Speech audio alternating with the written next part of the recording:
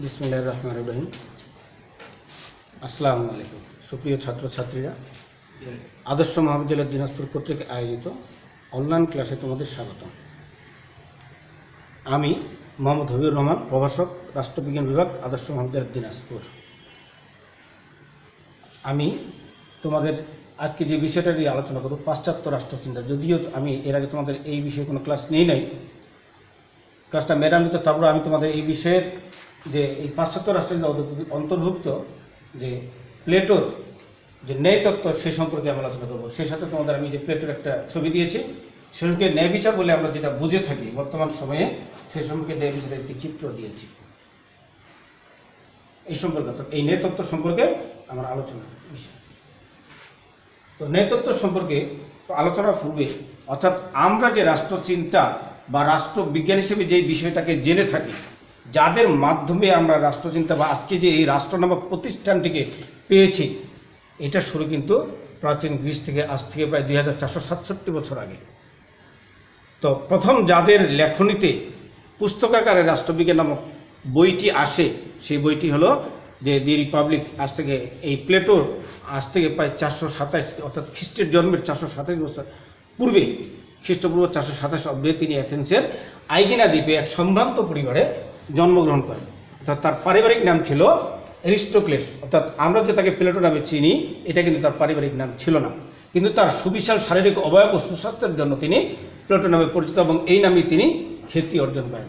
অভিজাত পরিবারে জন্মগ্রহণ করার কারণে তৎকালীন তিনি স্বৈরাচারী শাসকের অন্তর্ভুক্ত চার্মিডিস ও কিটিয়াসের সাথে তাদের যে পারিবারিক সম্পর্ক, এর জেরে তিনি মনে করেছিলেন যে রাষ্ট্রীয় কাজে তিনি অংশগ্রহণ করবেন। কারণটা হলো যে তৎকালীন সময়ে রাষ্ট্রীয় কাজে অংশগ্রহণ করা ছিল সবচেয়ে বেশি সম্মানের ব্যাপার। এই সম্মানের ব্যাপারটা ছিল যে, যার জন্য তিনি মনে করেছিলেন যে বড় হয়ে, বয়স্ক হয়ে, জ্ঞানী হয়ে তিনি রাষ্ট্রীয় কাজে অংশগ্রহণ। কিন্তু পরবর্তীতে তার শিক্ষাগুরু সক্রেটিসকে তার পছন্দের সেই শাসকচক্র, অর্থাৎ স্বৈরাচারী শাসকের যে শাসকচক্র, সেই শাসকচক্র যখন অন্যায়ভাবে তাকে সক্রেটিসকে মৃত্যুদণ্ড দিলেন, তখন তিনি সেখান থেকে সেই রাজনীতি থেকে সরে এসে নিজেকে দর্শন চর্চায় মনোনিবেশ করেন বা নিবিষ্ট করেন।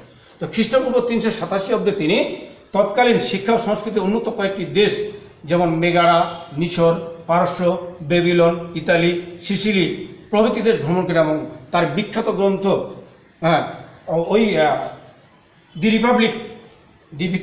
রিপাবলিক গ্রন্থের বেশিরভাগ অংশ প্রণয়ন করেছিলেন। ওই বছরেই তিনি মিশর ভ্রমণের অভিজ্ঞতা থেকে শ্রমবিভাজন ও কর্মবিশেষীকরণ নীতির ব্যাখ্যা করেন, যে ব্যাখ্যারই ফলস্বরূপ হল প্লেটোর ন্যায় বিচার।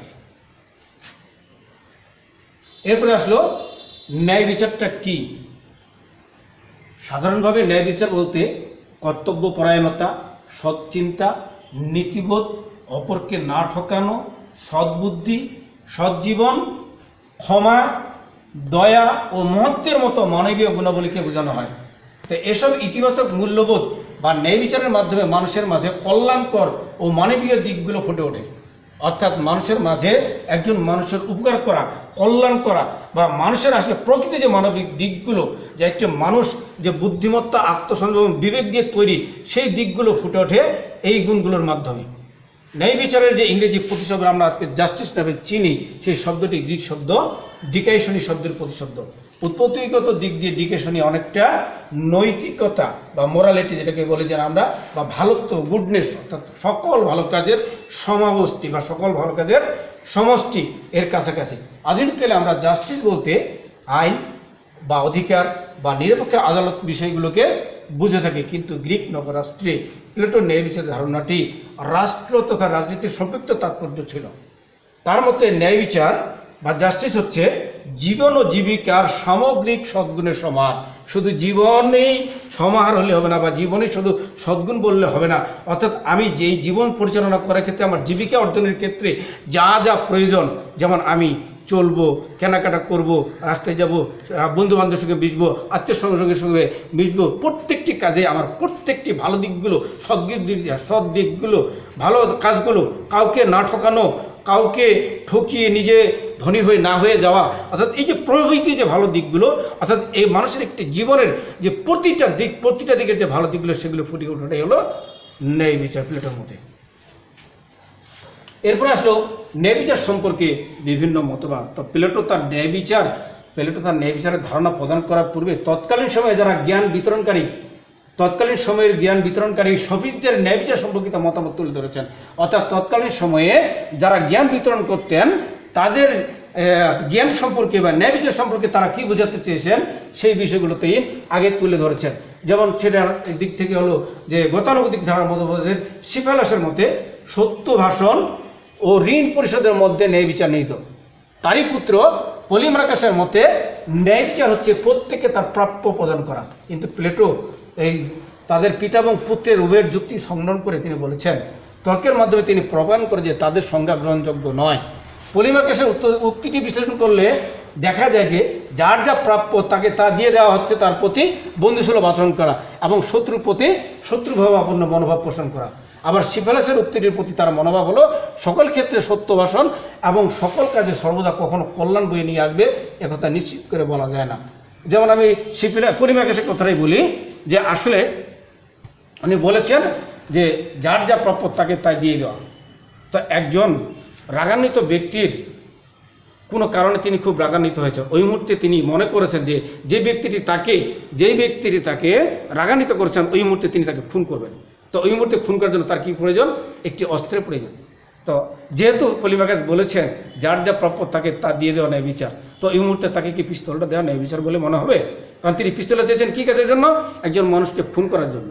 তাহলে সেটা তো ন্যায় বিচার হতে পারে না। তারপরে তিনি আরেকটি জিনিস বলেছেন, তার পুত্র সিফালাস বলেছেন যে আমরা বলব সকল ক্ষেত্রে সত্য ভাষণ ও সকল কাজে সর্বদা কখন কল্যাণ বয়ে নিয়ে আসবে কথা নিশ্চিত বলা যায় না। এমনও হতে পারে যে কোনো একটি সত্য কথা একটি সমাজের মাঝে বা একটি এলাকার মাঝে বিশৃঙ্খলা তৈরি করতে পারে, যেটা হয়তোবা সত্য কথা কিন্তু ওই সমাজের মধ্যে একটা বিশৃঙ্খল অবস্থা সৃষ্টি করবে।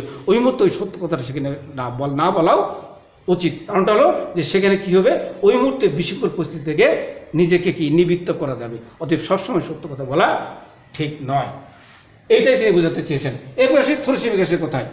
তো থ্যালেমাইকাসের মতে ন্যায় হচ্ছে দুর্বলকে শোষণ করার জন্য শক্তিমানের কৌশল কিংবা শক্তিমানের প্রতিরোধের জন্য দুর্বলের জোট, অর্থাৎ শাসক শ্রেণীর নিজেদের ক্ষমতা ও প্রতিপত্তি টিকিয়ে রাখার জন্য ন্যায় অন্যায় নামক নীতির আশ্রয় গ্রহণ করে।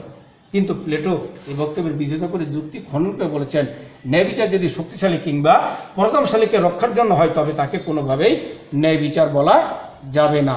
কেননা যে ন্যায় বিচার হলো প্রত্যেকটি সমাজের প্রতিটি প্রাণীর, শুধু মানুষ নয়, সমাজের প্রতিটি প্রাণীর ক্ষেত্রে সমভাবে সব কিছুই সঠিকভাবে সঠিক নিয়মে পরিচালনা করা, এটাই হলো ন্যায় বিচার। অতএব এখানে শক্তিমান বলতে কোনো এক বিশেষ গোষ্ঠী অথবা দুর্বলের আবার যখন শক্তিশালী হয়ে উঠবে, একবার জোট উঠবে, আবার শক্তিশালীকে ধ্বংস করবে, এখন উত্থান পতনের ইতিহাস নয়। অর্থাৎ সমাজটা এগিয়ে যাবে সমান্তরাল গতিতে, সবার সমান গতিতে, এটাই হলো ন্যায় বিচার। থ্যালেমাইকাসের ন্যায় বিচার সম্পর্কে তিনি এই যুক্তিগুলো তুলে ধরেছিলেন। এরপরে গ্লুকন তার মতে প্রকৃতির রাজ্যে বিভিন্ন অন্যায় অত্যাচার বিশৃঙ্খল অবস্থা থেকে মুক্তি পাওয়ার জন্য মানুষ নিজেদের মধ্যে এই শর্ত চুক্তিবদ্ধ হলো যে কোনো ব্যক্তি যেমন অন্যের ক্ষতি করবে না তেমনি অন্য ব্যক্তি তার ক্ষতি করবে না। তিনি আরও বলেন যে justice defined of others classes, অর্থাৎ প্রতিটি মানুষই কোনো মানুষের প্রতি একে অপরের প্রতি নির্ভরশীল, যার জন্য কোনো মানুষের করার প্রতি কোনো ক্ষতি করবে না। তো প্লেটো গ্লুকনের মতামত বিশ্লেষণ করে বলেন যে চুক্তির মাধ্যমে যদি ন্যায় বিচার প্রতিষ্ঠার চেষ্টা করা হয় তাহলে তা হবে কৃত্রিম জিনিস ও প্রথাসম্মত ব্যাপার, যা কখনোই টেকসই হবে না। কারণটা হলো যে কোনো জিনিস যদি কৃত্রিমভাবে তৈরি করা হয়, কোনোভাবে কৃত্রিম, সেটা সাময়িকভাবে উপকারে আসলেও দীর্ঘস্থায়ীভাবে সেটা উপকারে নাও আসতে পারে। এই জন্য যেটা পরীক্ষিতভাবে অর্থাৎ সমাজে টেকসই হবে, অর্থাৎ সাস্টেনেবল বা একবারে টেকসইভাবে উন্নয়ন অর্জন করবে এবং দীর্ঘদিন সেটা সমাজে বহাল থাকবে, সেই জিনিসটা অর্জন করার নামই হলো ন্যায় বিচার। তো প্লেটো উক্ত যুক্তিগুলো খণ্ডনকে ন্যায় বিচার সম্পর্কিত পরে তিনি নিজস্ব মতবাদ বলেছেন। প্লেটো অত্যন্ত দৃঢ়তার সাথে যুক্তি খণ্ডন করে বলেন ন্যায় বিচার কোনো বাহ্যিক ব্যাপার নয় এবং ন্যায় নিজের উৎসের জন্য কোনো বাহ্যিকভাবে আরবতীয় শক্তি বা কর্তৃত্বের উপর নির্ভর করে না। ন্যায় প্রকৃতিগতভাবেই মানুষের মধ্যে নিহিত, এটা মানবাত্মার যথার্থ স্বরূপ এবং অন্তর্মুখী। তিনি মূলত আদর্শ রাষ্ট্রের ধারণাকে সামনে রেখে ন্যায় বিচার তত্ত্বের অবতারণা করেন। প্লেটো ন্যায় বিচারকে সুস্থ দেহে সুস্থ মন রূপে কল্পনা করেছেন। তিনি ন্যায় বিচার ও আদর্শ রাষ্ট্রের ধারণাকে এক করে দেখার কারণে মানব জীবনের 3টি উপাদানের কথা বলেছেন। অর্থাৎ প্রকৃতিগতভাবেই মানুষের মধ্যে, অর্থাৎ আমি যে মানুষ সৃষ্টির সেরা জীব, অর্থাৎ আমার মধ্যে বুদ্ধিমত্তা এবং আত্মসন্ধান বা বিবেক যে অন্যান্য, অর্থাৎ আমি যে আশরাফুল মাখলুকাত, কীভাবে যে প্রাণ থাকলে প্রাণী হওয়া যায় কিন্তু মন না থাকলে মানুষ হওয়া যায় না। অর্থাৎ মানুষের জন্য বিবেকটা হলো বড় জিনিস। সেই বিবেক অনুযায়ী অন্যান্য প্রাণীর থেকে আমি আলাদা। তো এই প্রাণীকে তিনি, অর্থাৎ এই মানুষকে, অর্থাৎ মনুষ্যত্বওয়ালা মানুষকে তিনি 3টি শ্রেণীতে বিভক্ত করেছিলেন অর্থাৎ তৎকালীন সময়ে। একটা হলো প্রজ্ঞা, বিক্রম, প্রবৃত্তি। প্রজ্ঞাটা যেটা ইংরেজিতে উইজডম বলে, বিক্রমকে করেজ বলে, প্রবৃত্তিকে এপিটাইট বা সাহস বলে আর কি। যে এই যে অবস্থাগুলো, অর্থাৎ সমাজের প্রচলিত, অর্থাৎ সমাজের মানুষের ধরন অনুযায়ী, সমাজের মানুষের চলন অনুযায়ী তিনি যে মানুষকে 3টি শ্রেণীতে বিভক্ত করেছেন, ঠিক অনুরূপ 3টি, যেহেতু তিনি আদর্শ রাষ্ট্র প্রতিষ্ঠা কল্পে, অর্থাৎ তার প্লেটোর যে দি রিপাবলিক গ্রন্থখানি, এটার পুরোটাই হলো তার আদর্শ রাষ্ট্র পরিকল্পনা, অর্থাৎ সমাজে আদর্শ রাষ্ট্র প্রতিষ্ঠা করা। অর্থাৎ আদর্শ রাষ্ট্র প্রতিষ্ঠা কল্পে আদর্শগত দিক থেকে রাষ্ট্রের স্বরূপ কী হচ্ছে তিনি সেটাই চিন্তা করেছেন। বাস্তবতা আসলে সেখানে সম্ভব কিনা সেটা তিনি কিন্তু বিশ্লেষণ করে দেখেননি। সেই আদর্শগত দিকটার কারণে তিনি, যেহেতু মানুষ 3 শ্রেণীর রয়েছে সমাজে, সেই 3 শ্রেণীর মানুষকে সমাজে প্রতিস্থাপন করার জন্য তিনি সমাজকেও 3টি শ্রেণীতে বিভক্ত করেন। 3টি শ্রেণীতে বিভক্ত করেন। এই 3টি শ্রেণী হলো, যেটা হলো দার্শনিক শ্রেণী, যোদ্ধা শ্রেণী, উৎপাদক শ্রেণী। দার্শনিক হলো ফিলোসফার, যোদ্ধা হলো ওয়ারিয়র, উৎপাদক শ্রেণী হলো প্রডিউসার। অর্থাৎ ওই যে প্রজ্ঞা বা জ্ঞানের অধিকারী যারা, যারা জ্ঞান শিখবে, জ্ঞান শিক্ষা, জ্ঞান চর্চার মাধ্যমে একটি মানুষকে অনুধাবন করার সকল প্রক্রিয়া অর্জন করবে। অর্থাৎ একটি মানুষকে দেখা মাত্রই তার আচরণে সেই মানুষটি কী চায় তিনি বুঝে নিতে পারবেন। তখন এরকম জ্ঞানী ব্যক্তি যদি রাষ্ট্রের, অর্থাৎ তিনি যে দার্শনিক রাজার কথা বলেছিলেন সেখানে অধিষ্ঠিত হয়ে যান, তাহলে কী হবে, সমাজের প্রতিটি মানুষের গুণাগুণ বিচার করে তিনি সিদ্ধান্ত গ্রহণ করতে পারবেন। এই জন্য তিনি এই জ্ঞানী ব্যক্তিটিকেই রাষ্ট্রের সর্বোচ্চ পর্যায়ে বসাতে চেয়েছেন। তো এই ব্যক্তিটা হবেন দার্শনিক, অর্থাৎ প্রজ্ঞাবান ব্যক্তিটা হবেন দার্শনিক। আর দ্বিতীয় হল যোদ্ধা শ্রেণী, অর্থাৎ যারা সাহসী ব্যক্তি। আর যেহেতু রাষ্ট্র নামক প্রতিষ্ঠানের বিভিন্ন সমস্যা থাকবে, অথবা কোনো রাষ্ট্র যদি কখনো হঠাৎ করে সুনাম অর্জন করিয়ে ফেলে, তাহলে পাশাপাশি অন্যান্য রাষ্ট্র কেন সুনাম অর্জন করতে পারছে না, তার প্রতি হিংসার বশবর্তী হয়ে কিন্তু আক্রমণ করতে পারে।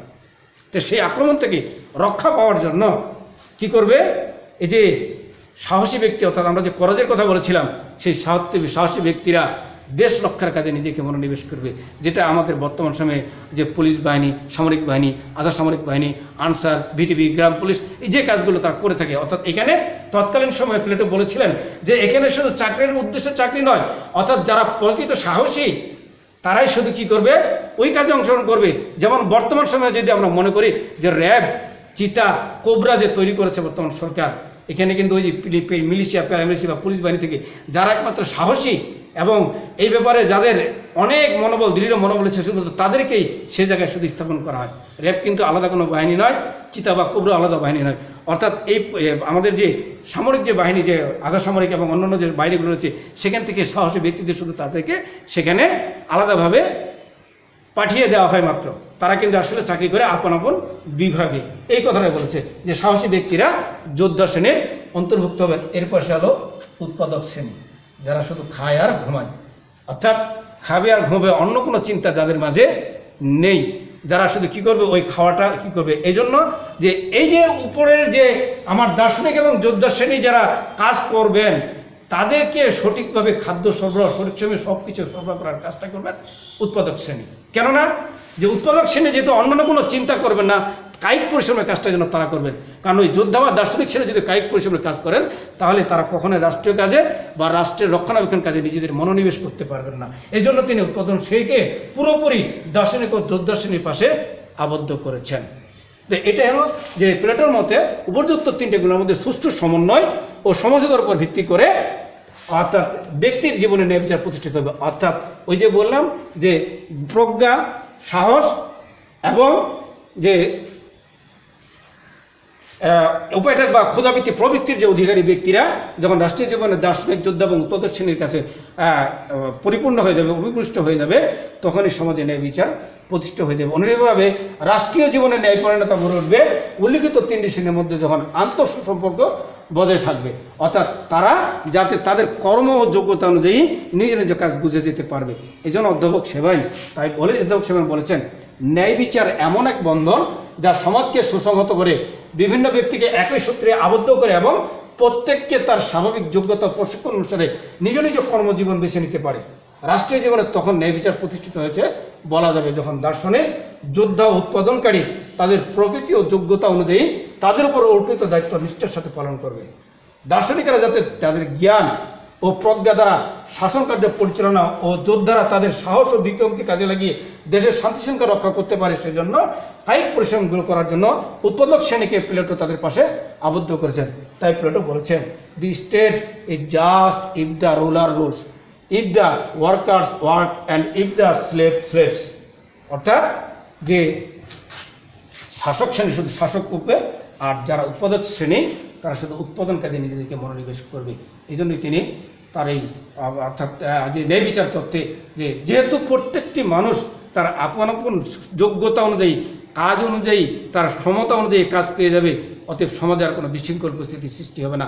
অতএব সমাজে যেহেতু বিশৃঙ্খল পরিস্থিতি সৃষ্টি হবে না, সমাজে শান্তি বিরাজ করবে, আর সমাজে শান্তি বিরাজ করলেই ন্যায় বিচার প্রতিষ্ঠা পেয়েছে বলে তিনি মনে করেন।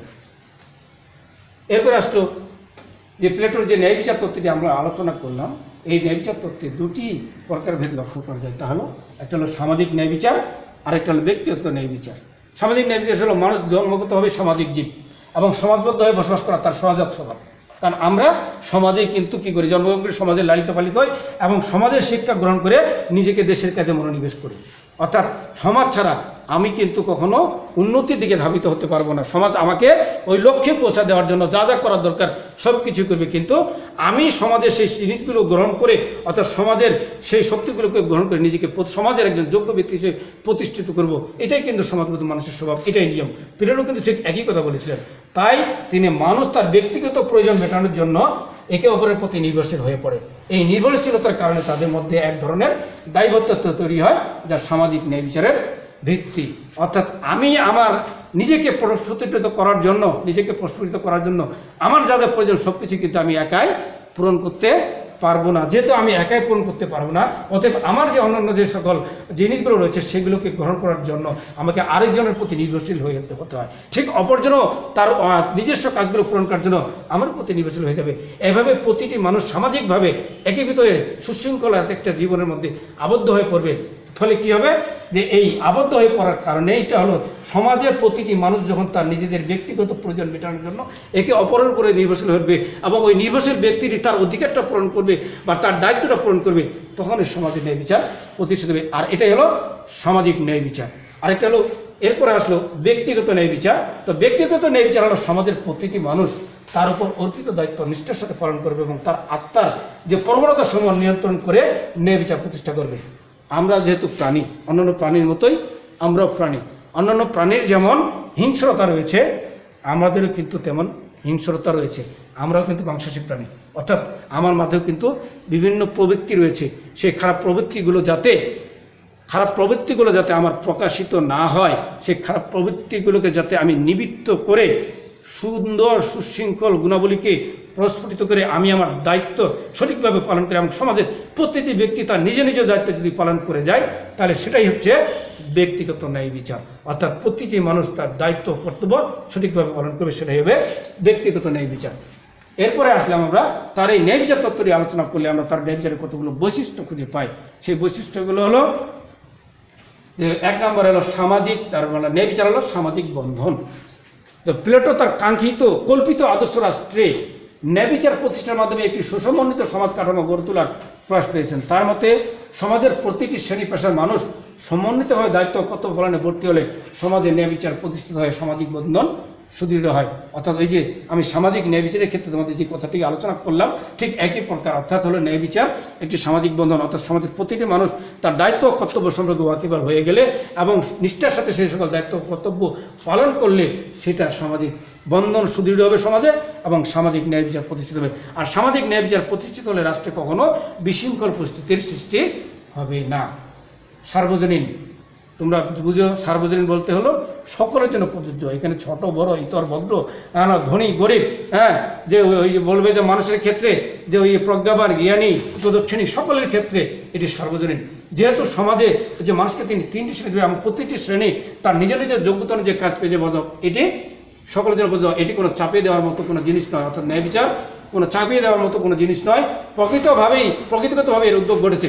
যেদিন আমি জানতে শিখেছি আমি একজন মানুষ, আমার কতগুলো কর্তব্য রয়েছে, যেমন শুরু থেকে আমি পরিবারের কর্তব্য শুরু করি কি বাবা মা ভাই বোন সকলের প্রতি, অর্থাৎ বাবার প্রতি আমার কী কর্তব্য, মায়ের প্রতি আমার কী কর্তব্য, বা ছোট ভাই বোনের প্রতি আমার কী কর্তব্য, বা বড় ভাইয়ের প্রতি আমার কী কর্তব্য, এছাড়া পরিবারের আরও অন্যান্য চাচা চাচি দাদা দাদি অন্যান্যদের প্রতি আমি কী কর্তব্য সেগুলো জানতে শিখি বলেই আমি কি করলাম, অর্থাৎ প্রকৃতিগতভাবে আমার মাঝে কিন্তু ন্যায়ের সৃষ্টি হয়ে গেল।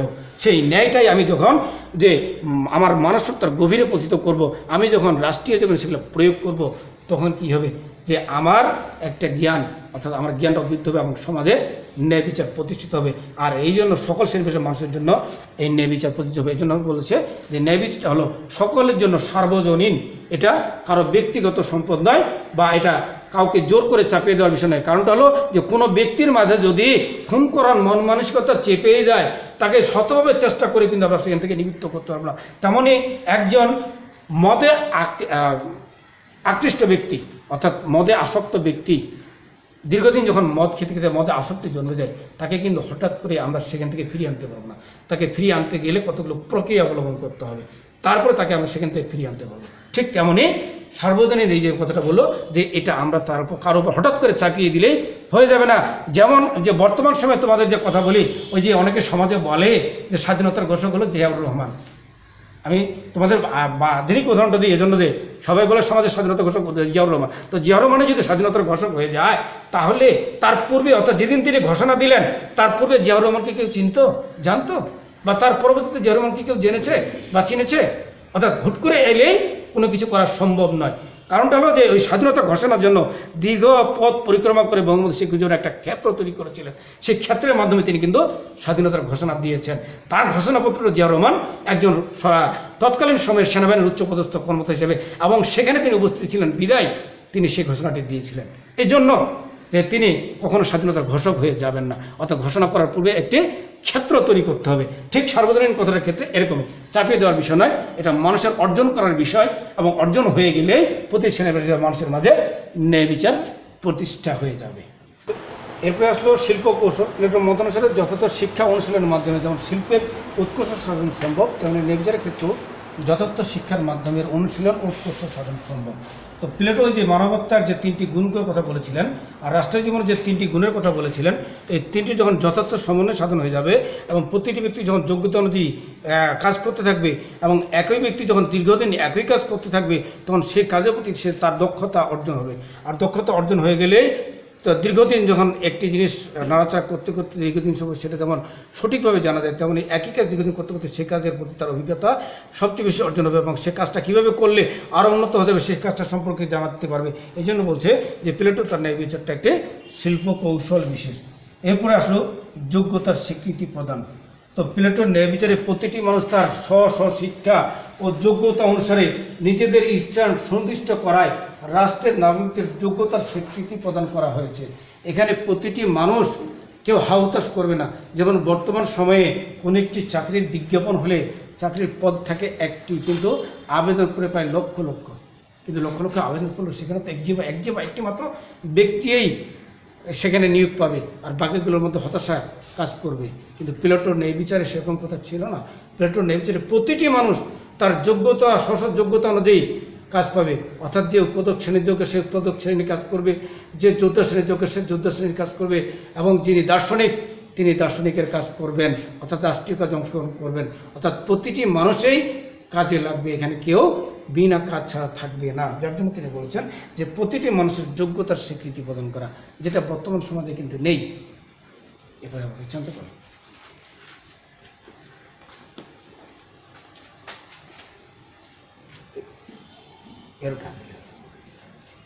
এরপর আসলে সজ্জীবন যাপনের সহায়ক। প্লেটোর আদর্শ রাষ্ট্রের ন্যায় প্রতিষ্ঠিত হলে প্রতিটি শ্রেণী পেশার মানুষ তার নিজের উপর অর্পিত দায়িত্ব সঠিকভাবে পালন করবে এবং একে অপরের কাজে কোনো হস্তক্ষেপ করবে না বলে প্রতিটি মানুষ সৎভাবে জীবনযাপনের সুযোগ লাভ করবে। যেহেতু কাজের স্বীকৃতি প্রতিটি মানুষের একটি নির্দিষ্ট কাজ থাকবে, সেই কাজটা সে যদি সঠিকভাবে পালন করে এবং অন্যের কাজের প্রতি হস্তক্ষেপ না করে, তাহলে তো মানুষের কি সমাজে সৎভাবে বেড়ে ওঠার বা জীবনযাপন গড়ে ওঠার সুযোগ লাভ করবে। কারণ কেউ কারো কাজের প্রতি হস্তক্ষেপ করলো না বা অন্য তার কাজের প্রতি হস্তক্ষেপ করলো না, তাহলে কি হলো যে সমাজের মধ্যে একটি শান্তি বিরাজিত হলো। হ্যাঁ, তাহলেই সমাজে কী হবে, যে ন্যায় বিচার প্রতিষ্ঠা হবে। কাজে প্লেটোর ন্যায় বিচার ঠিক তেমনই সৎ জীবনযাপনের সহায়ক। শ্রমবিভাগ ও কর্মবিশেষকরণ নীতি, প্রতিটি মানুষ যেহেতু যোগ্যতা অনুযায়ী তার কাজ পেয়ে যায়, এই জন্য সমাজে শ্রমবিভাগ ও কর্মবিশেষকরণ নীতি প্রতিষ্ঠিত হয়ে যায়। কারণ যে জন্য বর্তমান সমাজে পুঁজিবাদী সমাজ ব্যবস্থায় সবসময় শ্রমবিভাগ ও কর্ম বিশেষকরণ নীতির উপর বেশি জোর দেওয়া হয়। কারণ যে কাজে দক্ষ তাকে সেই কাজে আরও বেশি কী করা, সেই কাজগুলোতে সম্পৃক্ত করার যে কাজটা আমরা চিন্তা করি, আজ থেকে 2467 বছর আগে প্লেটো সেই কাজগুলো তার ন্যায় বিচার তত্ত্বে বলে গিয়েছেন। এরপরে ব্যক্তি ও রাষ্ট্রের মৌলিক প্রশ্নে এক ও অভিন্ন। প্লেটোর মতে ন্যায় হচ্ছে একটি পাণ্ডুলিপির মতো, যার দুটো রূপ বিদ্যমান। যেহেতু রাষ্ট্র ব্যক্তি উভয়ের মধ্যে ন্যায় আছে, তাই রাষ্ট্রকে বলা যায় বড় পাণ্ডুলিপি আর ব্যক্তিকে ছোট পাণ্ডুলিপি। ওই যে বললাম যে মানবতার যে তিনি যে তিনটি গুণের কথা বলেছেন, অনুরূপ তিনটি গুণ তিনি রাষ্ট্র জীবনে উল্লেখ করেছেন। যখন ওই তিনটি গুণ সম্পন্ন মানুষ রাষ্ট্রীয় জীবনের এই তিনটি যে ভাগ রয়েছে, সেই তিনটি ভাগের প্রতিনিধিত্ব করবে, তখন কি হবে, যে সমাজের প্রতিটি মানুষের মাঝে ন্যায় বিচার প্রতিষ্ঠিত হয়ে যাবে। যেহেতু রাষ্ট্র বৃহৎ প্রতিষ্ঠান, অতএব তিনি এটাকে বড় পাণ্ডুলিপি বলেছেন। এবং আর মানুষ যেহেতু ক্ষুদ্র, অর্থাৎ মানুষের সমানে রাষ্ট্র সৃষ্টি, এই জন্য মানুষকে তিনি ছোট পাণ্ডুলিপির সঙ্গে তুলনা করেছেন। অর্থাৎ যেই ব্যক্তি, সেই ব্যক্তির সমন্বয় হলো রাষ্ট্র, বা রাষ্ট্রের ক্ষুদ্র অংশ হলো ব্যক্তি। এই জন্য ব্যক্তি এবং রাষ্ট্রকে তিনি আলাদা করে দেখেননি। অর্থাৎ তিনি তার ন্যায় বিচার তত্ত্বে যেই ব্যক্তি সেই রাষ্ট্র এরকম অর্থে ব্যবহার করছেন তার ন্যায় বিচার তত্ত্বে। এবার হলো রাজনৈতিক স্থিতিশীলতা। যেহেতু প্লেটোর ন্যায় বিচারে প্রতিটি মানুষের স্ব শিক্ষা ও যোগ্যতা অনুসারে তাদের স্থান সুনিশ্চিত করা হয়েছে এবং যোগ্যতার স্বীকৃতি প্রদান করা হয়েছে, তাই সমাজে কোনো বিশৃঙ্খল পরিস্থিতির উদ্ভব হবে না। ফলে রাষ্ট্রীয় জীবনে রাজনৈতিক স্থিতিশীলতা বিরাজ করবে। আর একটি রাষ্ট্রে স্থিতিশীলতা বিরাজ করলে রাষ্ট্র উত্তরোত্তর উন্নতির দিকে কী হবে, ধাবিত হবে। কারণ প্লেটো তার নেতৃত্বটি অবতারণা করেছিলেন কিন্তু তৎকালীন গ্রিক সমাজের অস্থির রাজনৈতিক প্রেক্ষাপটে। যদিও বর্তমান সময়ে তার এটা অনেকভাবে তার এই এটা সমালোচিত হয়েছে, কিন্তু অনেকভাবে সমালোচিত হলেও তার কিন্তু অনেকগুলো গুণ রয়ে গিয়েছে।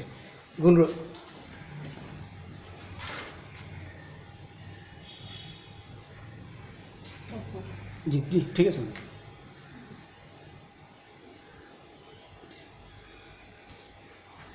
তো এই যে গুণগুলো তার যতভাবেই আমরা যত গুণ বলি না কেন, যত কিছু বলি না কেন, তো তৎকালীন সময়ে বিশেষ করে করসপেন পপার ও ওয়েবারের মতো যে জ্ঞানী ব্যক্তিগণ তাদের এই ন্যায় বিচার তত্ত্বের বিভিন্ন দৃষ্টিকোণ থেকে সমালোচনা করেছেন। প্রথম সমালোচনা হলো সর্বাত্মকবাদী ও ব্যক্তি স্বাধীনতা বিরোধী ধারণা। যে প্লেটোর ন্যায় বিচারের সমালোচনা করে স্টুডেন্ট বলেন, প্লেটোর ন্যায় বিচারের তত্ত্বের ফলে রাষ্ট্রের ক্ষমতা অত্যাধিক বেড়েছে এবং ব্যক্তিকে পুরোপুরি রাষ্ট্রের নিয়ন্ত্রণে রাখা হয়েছে। অর্থাৎ ব্যক্তিকে রাষ্ট্রের আবদ্ধ পাশে নিয়ন্ত্রণ, অর্থাৎ ব্যক্তিকে রাষ্ট্রের আবদ্ধে নিয়ন্ত্রণ করা হয়েছে। এরিস্টটলের মতো পপারও বলেন যে Plato's demand for justice leave his programme at the level of টোটালিটারিয়ানিজম। অর্থাৎ প্লেটোর যে চাহিদা, তার যে ন্যায় বিচার অনুযায়ী যে চাহিদাটা প্রত্যেকটা, অর্থাৎ তার এই ন্যায় বিচারের জন্য মানুষকে তিনি সর্বাত্মক রূপে, অর্থাৎ পুরোপুরি রূপে কী করেছেন, যে সর্বাত্মকবাদীর কাছে সমর্পণ করেছেন। কারণটা হলো যে ব্যক্তিকে নিয়ন্ত্রণ করবে পুরোপুরি রাষ্ট্র, যা কখনোই কাম্য হতে পারে না। এবং প্রতিটি ব্যক্তির নিজস্ব আলাদা আলাদা গুণ থাকতে পারে, সেই গুণ অনুযায়ী সে নিজেকে প্রতিষ্ঠিত করতে পারে, কিন্তু সে তার ন্যায়তত্ত্বে সেই গুণটি নেই। কারণটা হলো যে তিনি যেহেতু যদি উৎপাদক শ্রেণী হন, তাকে তার যত গুণ থাকুক না কেন, তাকে উৎপাদন কাজে নিজেকে নিয়োজিত করতে হবে, অন্য কোনো কাজে নয়। অর্থাৎ দার্শনিকেরা দার্শনিকই হবেন, যোদ্ধারা যোদ্ধাই থাকবেন এবং উৎপাদকরা উৎপাদকই থাকবেন। অর্থাৎ উৎপাদক শ্রেণী কখনো দার্শনিক শ্রেণী হবেন না, বা দার্শনিকেরা কখনো উৎপাদকে আসবেন না, যেটা কখনোই কাম্য হতে পারে না। এরপরে আসলো অপূর্ণাঙ্গ তত্ত্ব। প্লেটো যে তত্ত্বটি, ন্যায় বিচার তত্ত্বটি সমাজ করেছেন যে এটা সমাজের প্রতিটি মানুষকে তার উপর অর্পিত দায়িত্ব পালন করা বলেছেন, কিন্তু তিনি প্রতিটি শ্রেণীর লোকের কাজের মধ্যে সমন্বয়ে কোনো বিষয়ের উপর গুরুত্ব আরোপ করেননি, ফলে তার এই তত্ত্বটি পূর্ণাঙ্গতা পায়নি বলে দার্শনিকেরা অভিমত ব্যক্ত করেছেন। এরপর হলো শ্রেণী বৈষম্য নীতির উপর প্রতিষ্ঠিত। প্লেটো তার ন্যায় তত্ত্বে রাষ্ট্রের 3টি শ্রেণীর মধ্যে অপর 2টি শ্রেণীকে দার্শনিক শ্রেণীর আধিপত্যাধীন করেছেন, অর্থাৎ যোদ্ধা শ্রেণী এবং উৎপাদক শ্রেণীকে দার্শনিক শ্রেণীর অধিপত্য পাশে আবদ্ধ করেছেন।